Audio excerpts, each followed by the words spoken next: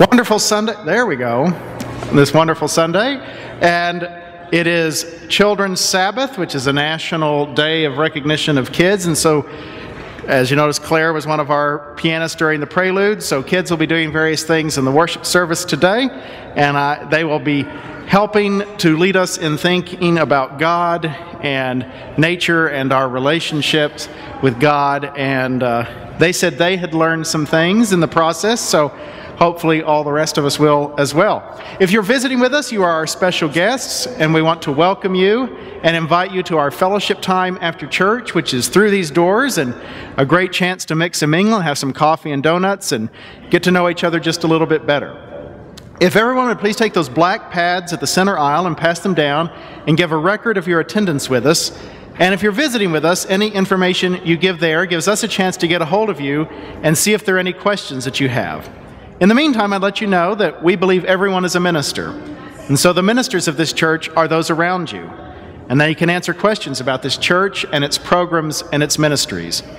And we also believe that no matter who you are or where you are on life's journey, you're welcome here. So people of all ages, types, and kinds are welcome into the life and leadership and worship of this church. A few announcements to point out on your blue inserts. The conversational dinners are this evening, so don't forget to prepare your dish and show up where you're supposed to go this evening for your conversational dinner if you signed up. Next Sunday, our adult ed is going to have a special program, Democracy and Authoritarianism in the Middle East, with one of our political science professors from UNO talking about recent developments in the Middle East. That should prove to be an interesting program, and you might want to attend next Sunday.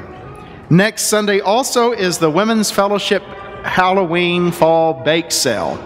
So both bake items to bring to help sell, but also bring money to buy other people's baked items to take home and eat next week. And then I know there are a couple of special announcements. Rick? Please join me in the prayer of confession printed in our order of worship. Creator God, you have made each of us in your image, and yet we fail to reflect your love and justice. You have created every child in your image, and yet we don't treat every child as a precious reflection of you. We invest our time, money, and hopes in some children while we squander the great potential of others. Open our eyes, we pray, to see that every child is made in your image and belongs to you. Help us to love, protect, and nurture all children. We pray these things in the name of the one who came to us as a child. Amen. Listen, I have something to say. Our past is behind us. We are free to live new lives, to be new people. Try again to be who God intends us to be. Rejoice. Again, I say, rejoice. You may be seated.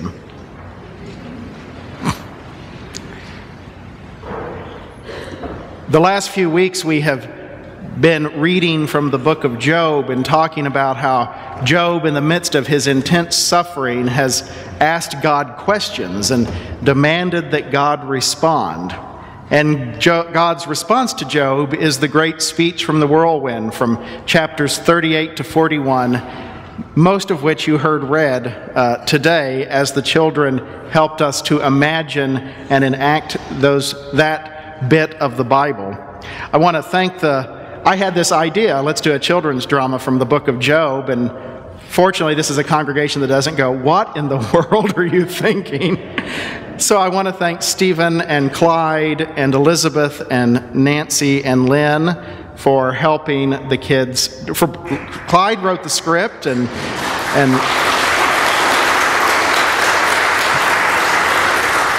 yeah, it's great when you have an idea and other people take it and make it happen, you know. But then we had all these great props were made by the various artists in the church. Terry and Joyce and Bud and Andy and even Elizabeth designed the well. And so, but we should thank the artist for all the great work that they did.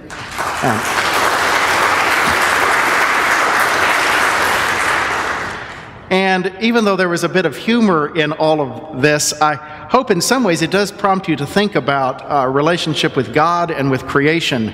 And next week I'll be wrapping up this series on the book of Job and talking more about Job's response to God after he hears this great speech. But in this moment, God reminds us that the creation isn't all about us, that there's a whole lot more going on in it than just us. And I think that's a key message for us to remember today and every day. This is Children's Sabbath. It's an annual national event.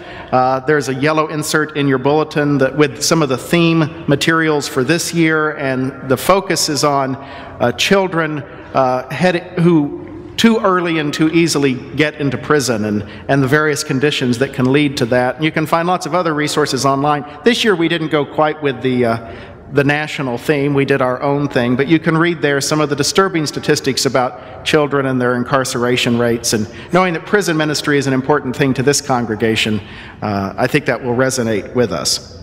My pastoral prayer today, I'm adapting from some of the Children's Defense Fund resources for this day, but let us begin with a moment of silent reflection.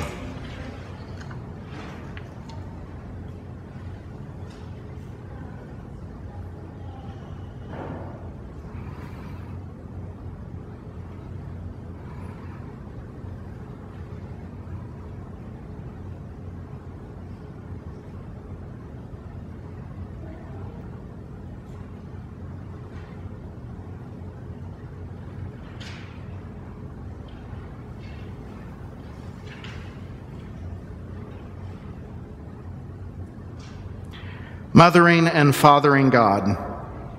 The challenges facing children and those who care for them can seem so huge and so abstract that we lose touch with reality. Help us to remember that the needs and prayers of each child, each parent, each teacher, each caring person are real and individual to you. And so we pray this day for the child care providers and parents who provide safe, warm, stimulating environments to spark a love of learning and fuel the curiosity of our youngest children as they scribble with crayons, pet the hamster, and try to taste the Play-Doh. We pray especially for those providers who are underpaid and undervalued, for those parents who can't find quality, affordable care for their children while they work, for the child in poor care whose potential is squelched. We pray for the teachers who devote themselves to educating our children and helping them flourish to their potential. For their dedication, imagination, and concern, we give you thanks. We pray for students gripping pencils as they strive to learn, especially those faced with the challenges of health and development, with unsafe schools, low expectations, and inadequate resources. We pray for children who are sick and injured, whose ability to learn is hampered by illness. We pray for the youths who are preparing for work, that you will guide them in discovering their gifts and talents, skills and aptitudes, and surround them with teachers and adults who will get them ready to succeed. We pray especially for those young people who fear they will not be able to find work and earn a living, who don't have adults to help them prepare, and who despair of ever succeeding. We pray for our society that we will demonstrate an investment and priority in our children today for our future tomorrow. In your mercy, hear our prayer. And now, as our Savior taught us, let us pray. Our Father, who art in heaven, hallowed be thy name. Thy kingdom come, thy will be done, on earth as it is in heaven. Give us this day our daily bread, and forgive us our debts as we forgive our debtors. And lead us not into temptation, but deliver us from evil. For thine is the kingdom, and the power, and the glory forever. Amen.